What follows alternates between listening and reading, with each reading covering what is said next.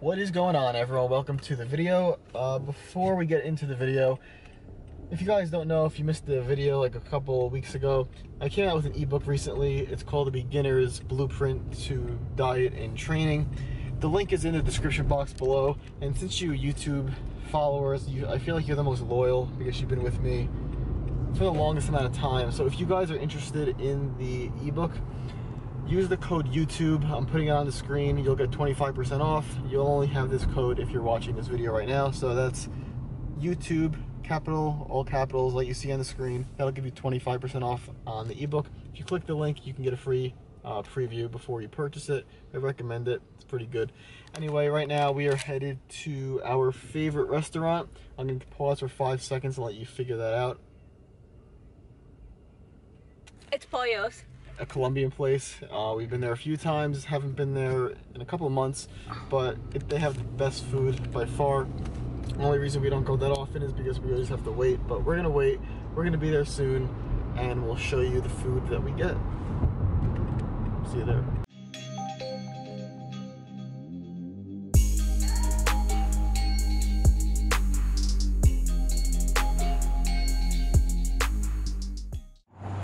And there is a line already out the door, so it's gonna be a while.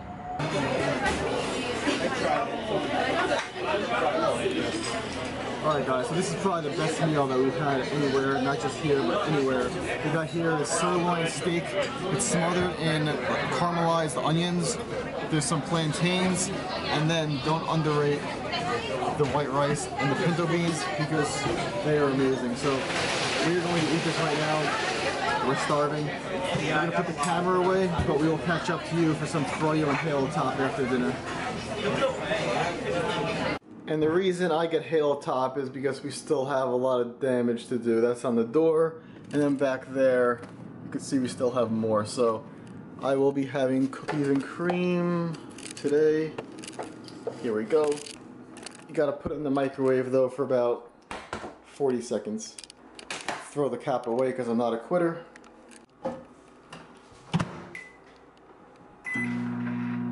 Alright, so we got the Halo Top, 40 seconds in the microwave. Paula got some froyo. Birthday cake with yogurt chips, crushed Oreos, whipped cream. What do you call this again? A piece of cone and cheesecake bites. So I will show you me trying it on camera, even though I had it a million times. Tastes better with the spoon. Also makes you eat slower so it lasts longer. And it is very good. Cookies and cream Halo Top is the best flavor Halo Top. So that's gonna wrap up the night, and I will see you at the gym for my workout. I'll either show you deadlifts or overhead press. Leaning towards overhead press because it's been a while. So I'll see you there. What's going on, guys? Welcome to the workout. So if you've noticed, I actually haven't filmed my overhead press workout in a while, and that's because typically this workout is a little bit more difficult to film. The overhead press, due to the angle, I can't really film it myself easily without getting weird angles. And all the other exercises I do, there's really no good way to film the exercises. So I typically try not to film this unless I have Paula with me. So she was there today, or for this workout, and that's why she filmed it.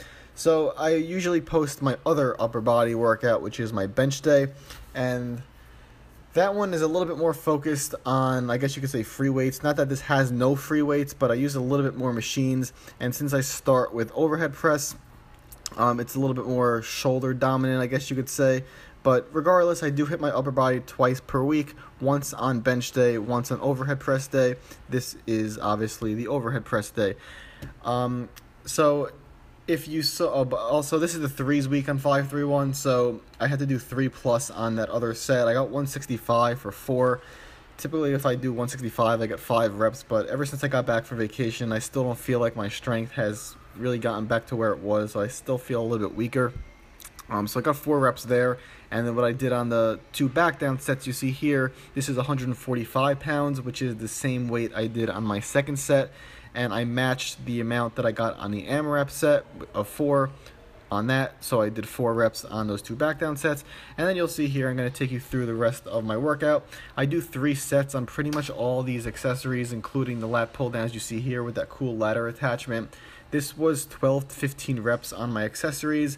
my least favorite one by far. I hate doing high reps like that, but I do feel that it's necessary to incorporate some of the high rep ranges, so I end up doing that about once per month. It happens to be this workout, and you'll see everything else afterwards. Yeah, I think it's 3 sets and everything. It's 5 sets of overhead press. Actually, I'll take that back. It's 4 sets of lat pull downs. Then it's 3 sets on everything besides like one machine that I'll point out when I get to it.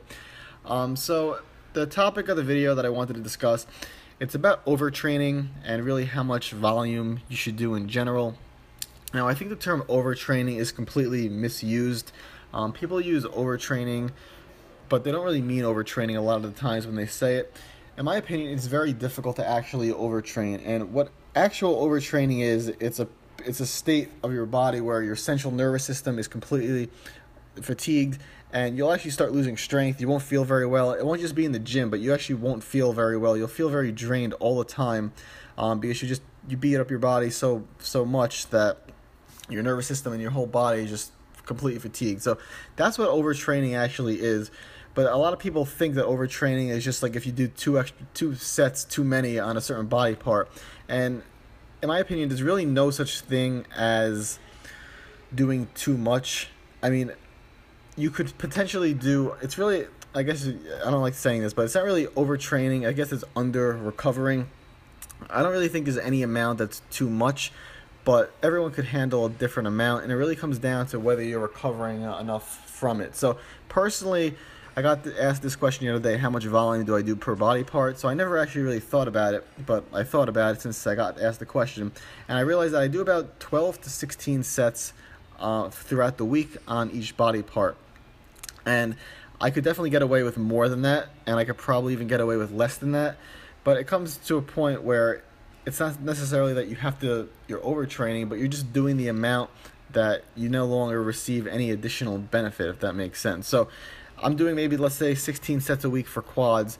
I could potentially do maybe 20 sets a week for quads. I wouldn't necessarily be overtraining, but I also wouldn't really be getting any additional benefit from that, because you come to a point where you get diminishing returns. You're putting in extra effort, but you're not really getting anything out of it. And I just want to pause for a second. So this machine, I guess you want to call it a seal row machine. It's pretty new, or it's not even a machine. It's just a cool bar and a cool little contraption, but it's basically a seal row contraption. I like it a lot. The gym just got this a little while ago. I've always wanted to do seal rows, but they're kind of difficult to set up, so that bar and that little thing really helps you do that. I only do 2 sets on that thing with a drop set, whereas everything else you see is 3 sets. So back to overtraining. I just want to wrap that up a little bit. So I guess in my opinion, overtraining is a real thing, but it's really not going to apply to a lot of people. You could do as many sets as you want if you really enjoy being in the gym. As long as you feel fine, you're eating enough, you're recovering, there's nothing wrong with doing a ton of sets for back. It's just that, let's say, for example, you're doing 30 sets for back. I highly doubt you'll be overtraining as long as you're eating enough.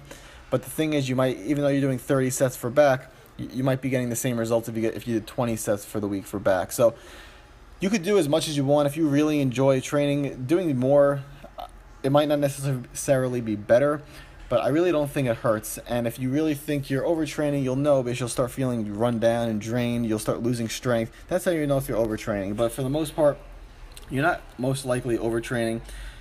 If you really want to be in the gym, you enjoy doing a high volume, that's fine. You'll probably actually receive some extra benefit over someone like me who does lower volume. But at the same time, you're not going to get the amount of sets you're doing isn't going to produce the amount of benefit as the amount of time you're putting in, if that makes sense. So like I said earlier, the term diminishing returns, you might get some extra benefit, but it comes to a point where you don't really need to do anymore because you're already receiving most of the benefit you're going to get. But in terms of overtraining, I think it's overrated. Overtraining, overrated. And I don't think it really applies to people too often. And I think a lot of people throw around the term when they don't really know what it means, and it doesn't really apply. But anyway, this workout's coming to an end. If you guys liked the video, do me a favor, hit that thumbs up. If you saw the beginning of the video, use the code YouTube, click for a discount on my ebook. You can click that in the description box below. Thanks for watching the video, guys. Subscribe if you haven't, and I will see you guys in the next video.